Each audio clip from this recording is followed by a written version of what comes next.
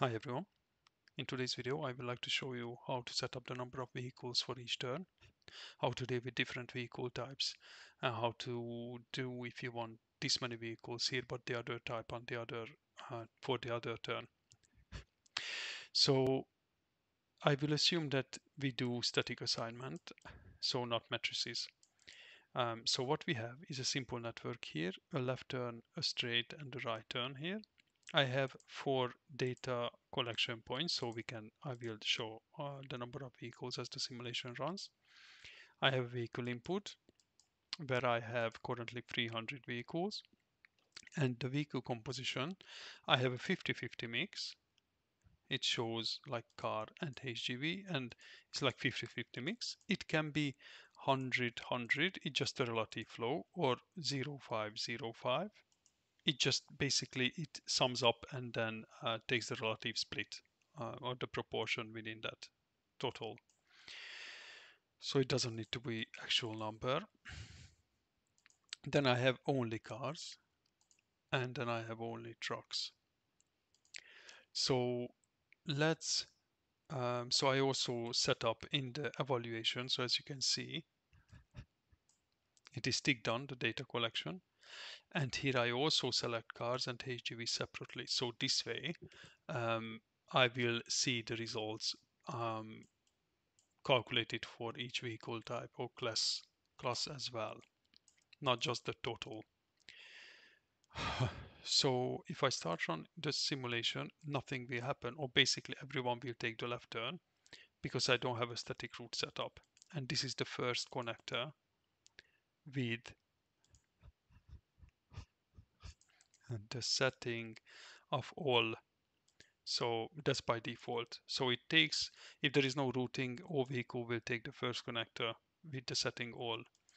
So what I do then, or what you want to do, is take static route and just place a static route, or basically 3 static routes going for all 3 arms, because we have 3 turns here, and the straight one needs to be a turn as well.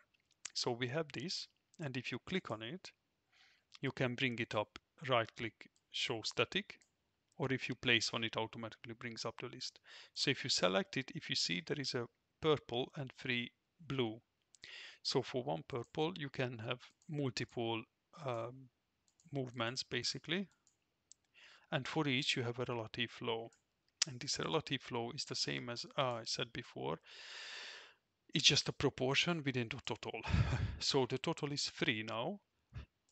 So this is 1/3, 1/3, 1/3. If I put 2 here, then it will be 4 in total. So half will turn left, 25% goes straight, and 25% goes to the right. And this one is for all vehicle types.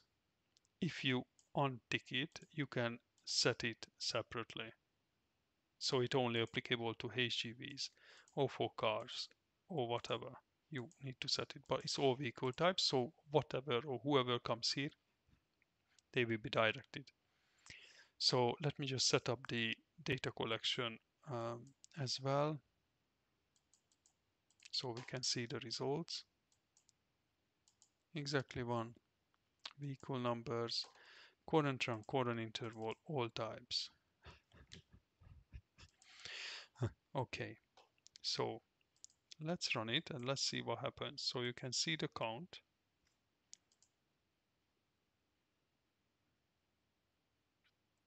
And of course it's a random now, so it basically, to have the final number, you need to run it to the top, to the end. But as you can see, if it runs the longer it runs, the more accurate the numbers will be.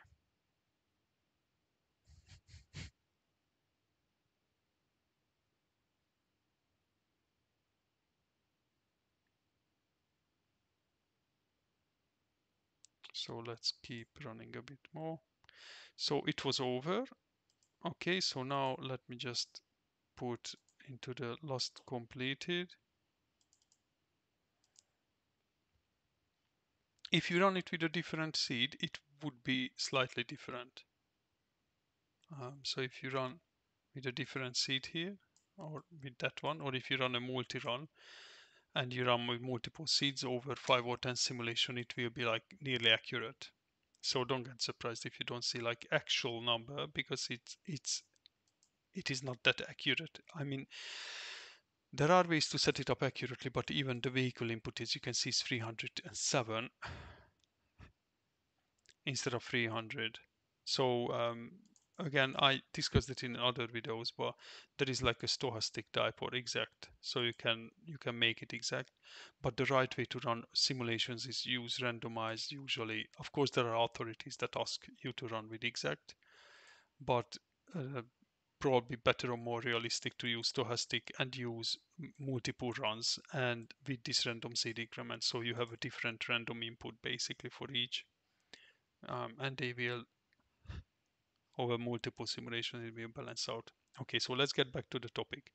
So if I go back here and change the root, so like that, if you change it to 1, that will be basically equal for each. So let me just run it to the end. So as you can see, it is nearly equal now. And now if you want to have like all the HGVs or trucks needs to go maybe here and here, maybe here this is bent for HGVs. So let's have a look what you can do in that case. You have a vehicle input. I just duplicate it. So now I have two vehicle inputs in the same place. And instead of having a 50-50 mix, you can have cars and you can truck separately. And then you can have maybe 150 there, 150 there. And also you can duplicate this routing. So now we have the same twice, just I don't have these ones. So, oh, sorry, I need to select the routes. So I just add the, sorry, I'm just messing it up.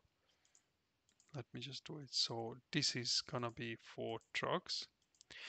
And what you can do, so this one you can, let's untick those. And the first one will be only for cars. The second one will do HGVs. And the cars, they will go, maybe most of them will go up. If you want, let's say from 300, you want 250 here and the rest here, you can actually put the actual number because you know the total. Or sorry, 150 is the total. So I want maybe 100 there, and you want 25, 25 here. Since it is a relative flow, you can, once the if the portion is the proportions of these is right or are right, then it will match. And now if you go to HGVs, I want like most of them here from the 150, let's say I want 140 on that one, I want 10 there, and I want 0 up there. So if I run the model now, let's just do a double check. Yeah, all vehicle types is set up correctly. Okay, now we run it.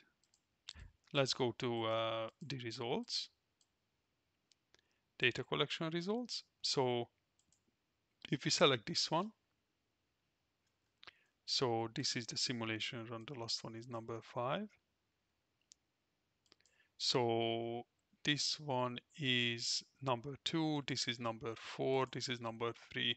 So number 3 I think should have the HGV. So if you look, let's just clean it up so you can see how it works here as well. So I just delete all of that. I only want vehicles.